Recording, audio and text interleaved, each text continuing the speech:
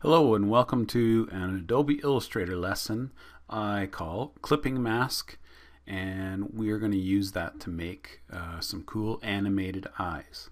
Before we start, let's make sure a few things are set up properly. You want to check to see that you have View, Show Grid. It says Hide Grid because mine's already showing. And you also want to go View and Smart Guides, make sure they're turned off, and there's no check mark. I've already got mine turned off.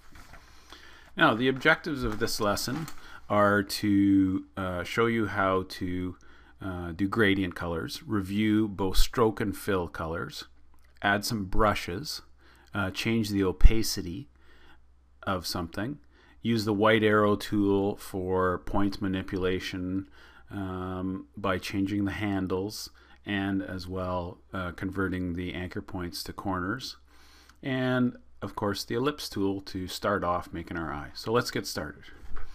Underneath the rectangle tool you will find the ellipse tool. So you have to click and hold. You'll notice all of these have little triangles down on the corner here.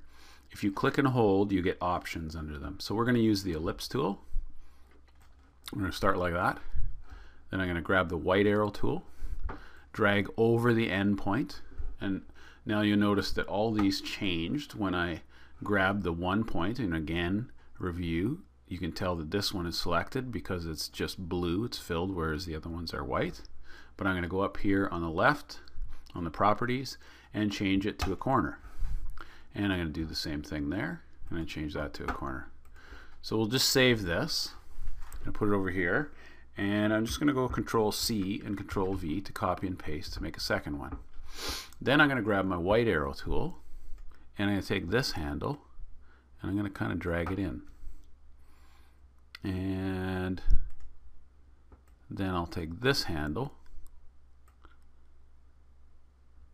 and maybe shorten that and angle that out. So if I wanted to make a slightly different shape of my eye, then I could grab this point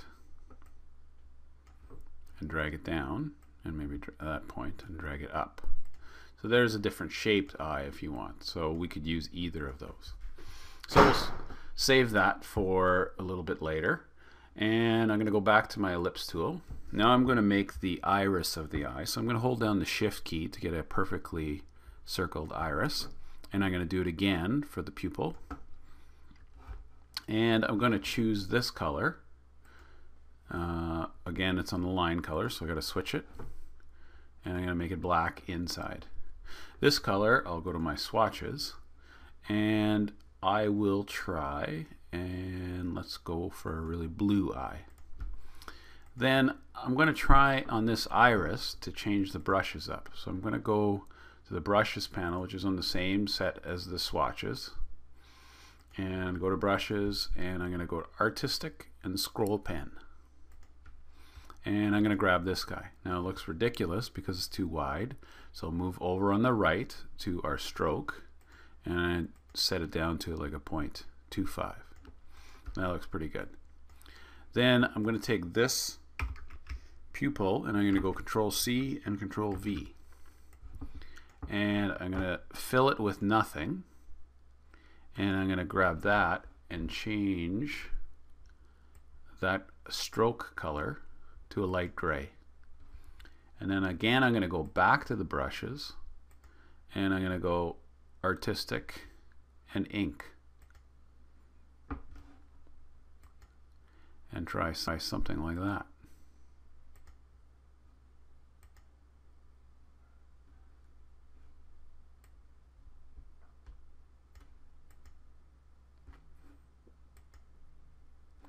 There, maybe that one. And I'll drag that and put that on there.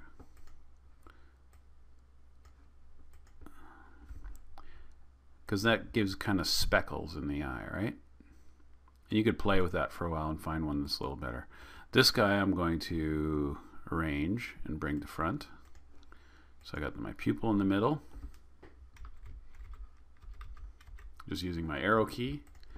And now let's grab one more ellipse tool. And this one I'm going to go with a white fill and no stroke. going to put it here and make it smaller. And then I'm going to move over onto the right to the transparency and send that way down.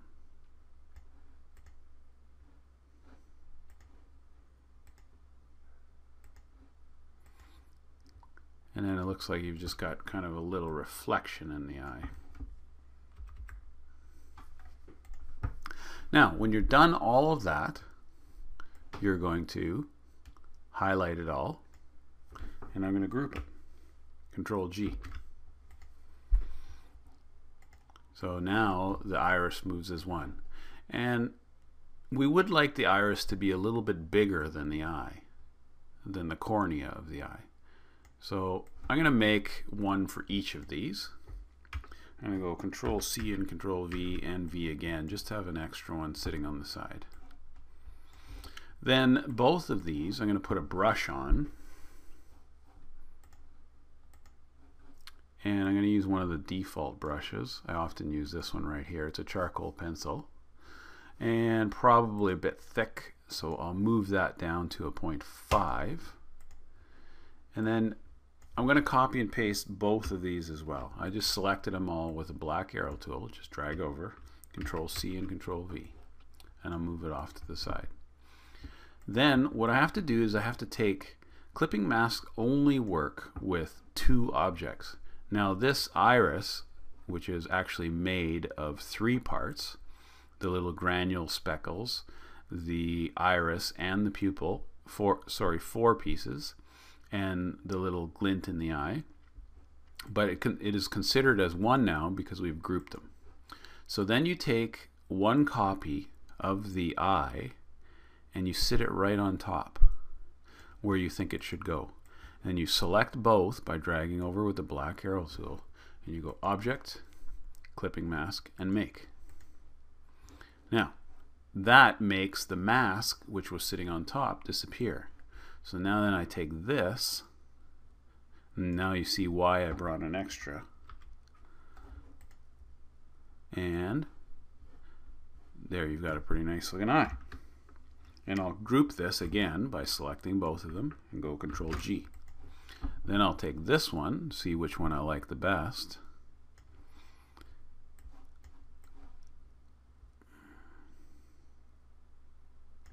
place it where I want it, and I go Object, Clipping Mask, Make.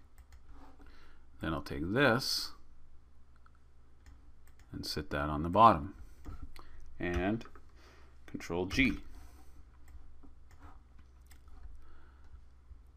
And now we can start doing a couple other things to add, and we're going to add some symbols.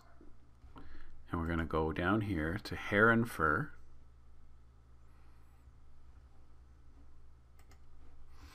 And we can use one of these for an eyelash. So I'll just grab maybe this guy. And he's going to be really small. And notice with the black arrow tool, if you're on the corner, that's for resizing. But if you move away from the corner, you can rotate. Now this guy is folded the wrong way, so I'm going to drag it across, and there we have an eyelash, but it's way too big.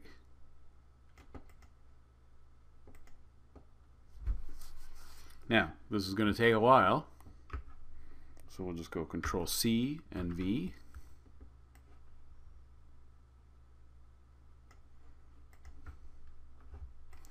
Grab both of them, Control C and V. Control C and V.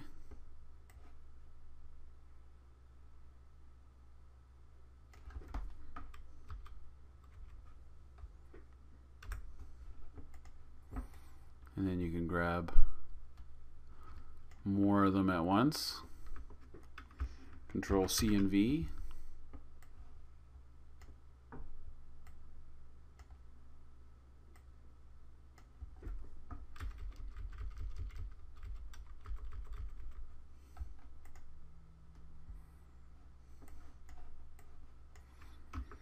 Control C and V again.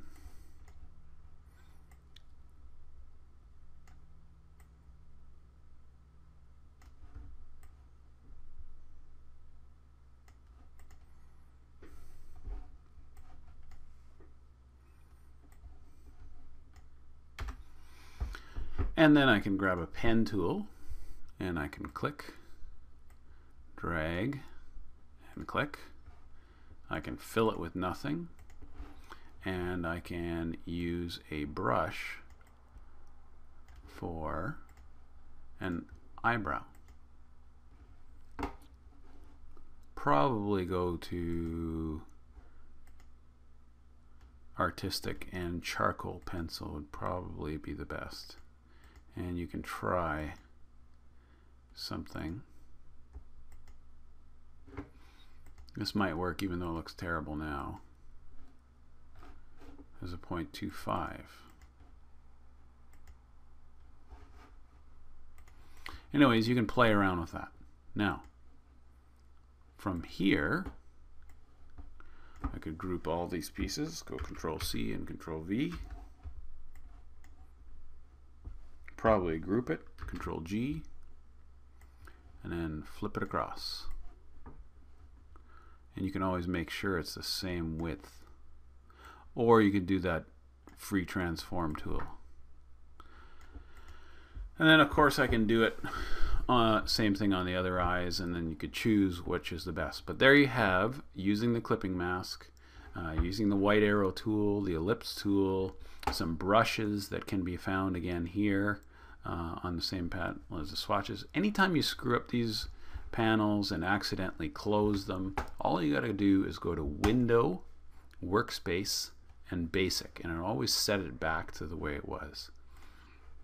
So that is how you make some cool looking eyes in Adobe Illustrator CS3.